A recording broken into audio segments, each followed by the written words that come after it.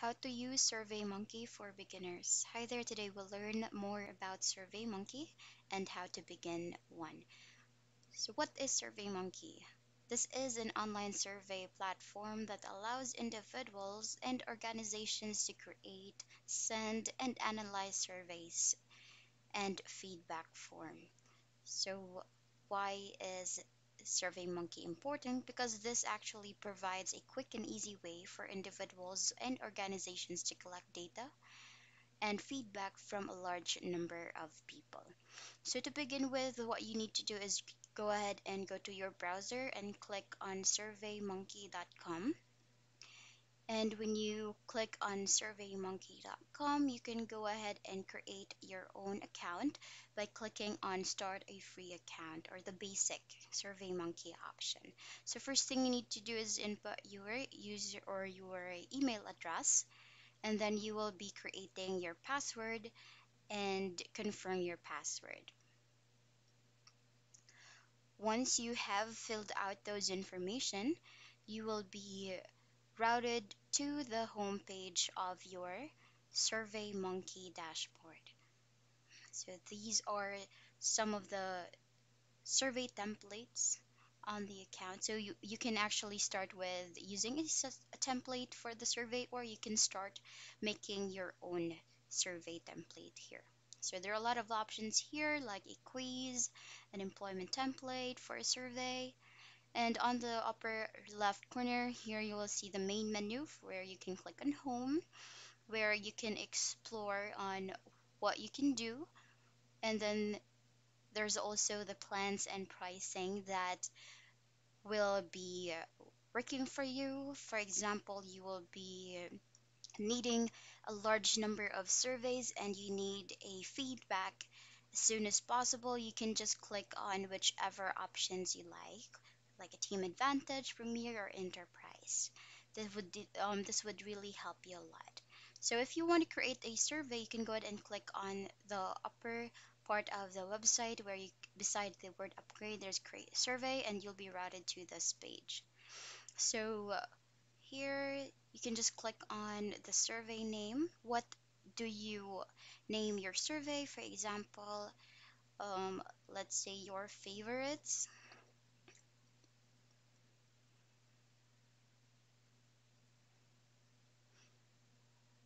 And then once you have the title, you'll be routed to this page where you have a lot of options or what templates you'll be using. So here is a summary on the progress of your survey. So you can just go ahead and click on design a survey, and then here you will have the option to build, style, and you have a lot of options as well.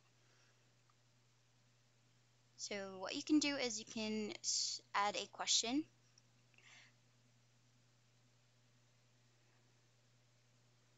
here. So I just have my guide, so you can just copy and paste it.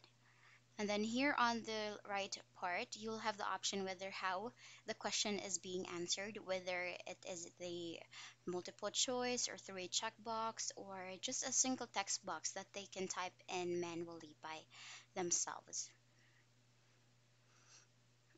And then once you're good with that, you can go ahead and click on next question.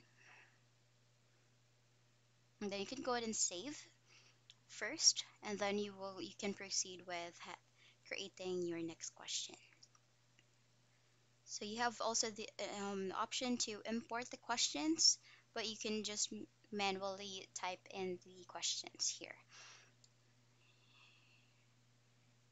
So you can just add a few more questions. You can also have the option to copy and paste. So you will use the first question as your base template so that all of them will have a similar answer box here. So just need to copy the questions.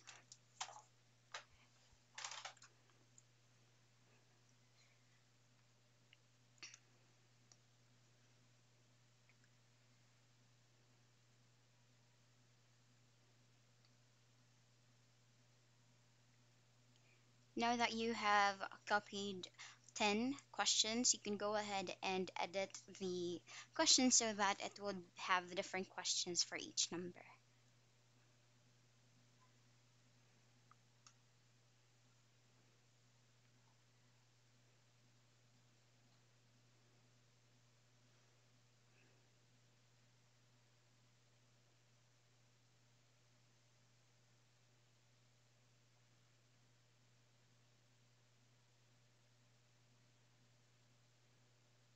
Here, once you have edited all the questions, you can just click on done,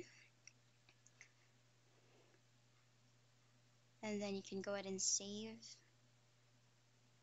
Then for you to go back to the next page, you can just go to the upper right corner of the screen below the word add collaborators, and then you'll be routed to preview the questionnaire. So this is how your survey will look into the when it will be distributed to the surveyors. Here, so you can answer that if you like.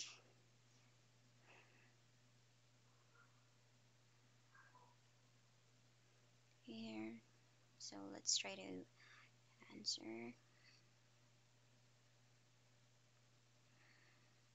So it just to inform you, on the right side of the screen, there it actually provides you the estimated completion rate and also the estimated time to complete the survey. So as you can see, since this is just a short question and only have 5 questions here, the estimated time could be 1 minute. And it also indicates here if ever your survey has a um, error that is ongoing. Before us to proceed here, we'll actually need to verify your email address.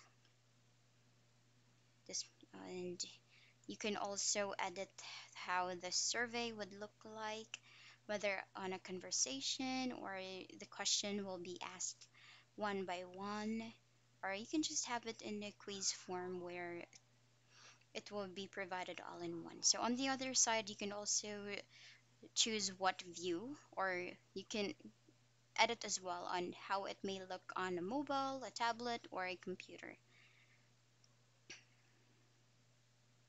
Here, so once we are done with that, you can go ahead and verify your email address. And there was a notification that the email has been sent.